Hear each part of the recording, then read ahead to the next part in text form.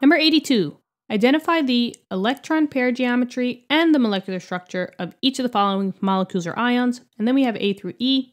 So we did a very similar question like this in number 81. So if you want a more in-depth version, go back to that one if you haven't done so already. This one will kind of be a quick conversion because there's a lot to get to. The first thing I want to say, like in everything else that we said in chapter 4, if you want to find out an electron pair geometry or a molecular structure, you got to first know how to draw those Lewis structures. So if we don't know how to draw Lewis structures, that's okay. Just go back to question number 40 of this chapter, and that's when I start doing the problems to show you how to draw Lewis structures. So if you just feel a little bit uncomfortable, you can go back and do those and then come back to this question. All right, so what I want to do is I want to just split this up. So we have electron pair geometry and we have molecular structure. I'm just going to put a line down here just so that I can write down what each one of them is for A through E. And now let's just go over what the difference is between them. So if we're talking about an electron pair geometry, I'll just say EPG. Electron pair geometry just tells you how many total things, and I'll put things in quotes, total things around central atom, Ca. All right? So a thing can be two things, right? It could either be a bond, so we're looking for bonds around the central atom, or we're looking for lone pairs. And a lone pair, remember, is the two dots, right? One pair is two things. When we figure out that, then we can find out our molecular structure, MS. And the molecular structure, basically, if we're going by this chart, all you need to do is know how many total lone pairs in the central atom there are, all right? And this is classified as either having 0 lone pairs, 1 lone pair, 2 lone pair, 3 or 4 lone pairs, and that will be classified as your molecular structure, right, your MS. And then just your total things, your electron pair geometry will only be found in this box. And your molecular structure could be this box, but it could also extend out to the other ones as well. So that's the difference. Now, over here they say number of electron pairs.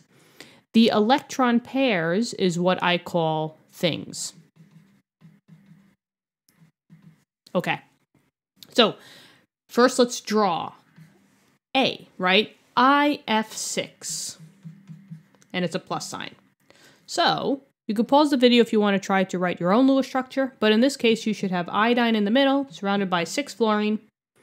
1, 2, 3, 4, 5, 6. And each fluorine should have 3 lone pairs around it to get the octet rule. Iodine is going to have more than 8 electrons because it's below period 2 on the periodic table, and that's totally fine. And iodine has no lone pairs in this situation, but it has a charge, so you have to bracket it and put the positive charge. So now let's find out our electron pair geometry. Well, iodine is in the middle, right? That's our central atom. And for electron pair geometry, we're looking at total things. And remember, it's either a lone pair or it's a bond. So around the central atom, you have 1 bond here, 2, 3, 4, 5, 6. There's no dots, so this is a total of 6 things, right? 6 electron pairs. So I go down to number 6 here, and the electron pair geometry would be octahedral. So that's, I'm just going to put that up here. Octahedral. Okay. So now let's see. It's a total of 6 things. That's going to tell me the electron pair geometry, and then the molecular structure tells me lone pairs. But in this one, right, iodine didn't have any lone pairs around it. There are lone pairs around fluorines, but fluorine is not the central atom, so we don't care about that. So in this case, it's 0 lone pairs. So in this case, the electron pair geometry and the molecular structure are going to be octahedral because it has 0 lone pairs. So in this case, it's exactly the same, octahedral. And A is done. B. CF4. So you could pause if you want to try to write your own and then check my answer, but it's carbon that's bound to 4 fluorine. Oop. And each fluorine, just like before, has 3 lone pairs around it. Carbon in this case can only have up to 8 electrons because it is in group, it's in period 2. So it can't have the expanded octet, but it still has the octet rule. So now let's look. Electron pair geometry, go to the central atom and count how many total things. In this case, there's 4 bonds. 1, 2, 3, 4. There's no lone pairs, so there's a total of 4 things.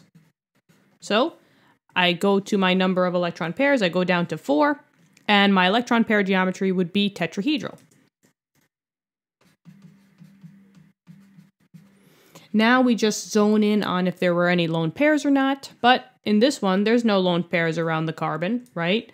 So 4 things total, but 0 lone pairs. And in this case, it would still be the same exact thing. So electron pair geometry is tetrahedral, molecular structure is also tetrahedral. And that gets rid of B. Okay, so I'm going to erase these, but you can pause the video if you'd like. I'm just going to quickly erase these. Okay, perfect. Now, C. We have BF3. So you could pause the video again if you want to check your Lewis structure, but it should be boron in the middle, surrounded by 3 fluorines. And each fluorine has 3 lone pairs. And in this case, boron does not have any lone pairs. Okay. So, total things around boron? Well, looks like there's 3 things. There's 1 bond, 2, 3 bonds. There's no dots, right? So, there's a total of 3 things. 3 electron pairs. So, 3 is trigonal planar. And that's your electron pair geometry. Trigonal planar. And now you zone in to see if you have any lone pairs. But just like we said before, there's no lone pairs. So this would be 0 lone pairs. So in this case, the electron pair geometry, is the same as your molecular structure because 0 lone pairs is still trigonal planar for 3 things. So they're exactly the same. Maybe I'm starting to see a trend how this question is going. But we will see.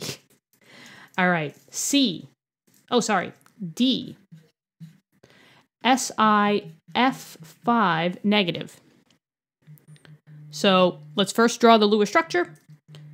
Silicon in the middle, surrounded by 5 fluorine. So 1, 2, 3, 4, 5. And in this case, just like all the other ones, the fluorines have 3 lone pairs. Trying to fit it in. And just like before, silicon will not have any lone pairs in the middle. So let's see, electron pair geometry. We look at silicon, right? Total number of things, it looks like there's 5 bonds. 1, 2, 3, 4, 5. So 5 total things. So that brings us down to 5 electron pairs. 5 is trigonal bipyramid. I like to say bipyramidal, but it's the same thing. When I was taught this, it was always bipyramidal. So I'll put that there. It doesn't really matter. Trigonal bipyramidal. And now you zone in on if you have any lone pairs. But just like the other ones, and for this one, silicon did not have any lone pairs, right? You didn't see any dots. So 0 lone pairs. And 0 lone pairs for molecular structure is the same thing. So they're both trigonal bipyramidal.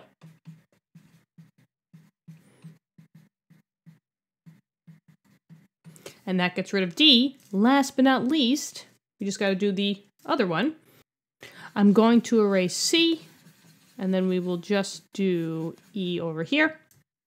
So for E, BeCl2, pause it if you want to write your own Lewis structure. But it should be beryllium in the middle, surrounded by 2 chlorines. Each chlorine has 3 lone pairs, and the beryllium has no lone pairs. And now let's see. Beryllium is the central atom. Oops. Beryllium is the central atom. How many total things does it have? Electron pairs? 1 bond here, 1 bond here. So that's a total of 2 bonds. So 2 things. And 2 things is linear. So that's the electron pair geometry, linear. And same as before, there was no dots or lone pairs around beryllium, so 0 lone pairs. So that means that the molecular structure is the same thing. 0 lone pairs for 2 is still linear. So it would be the same exact thing. And that's it.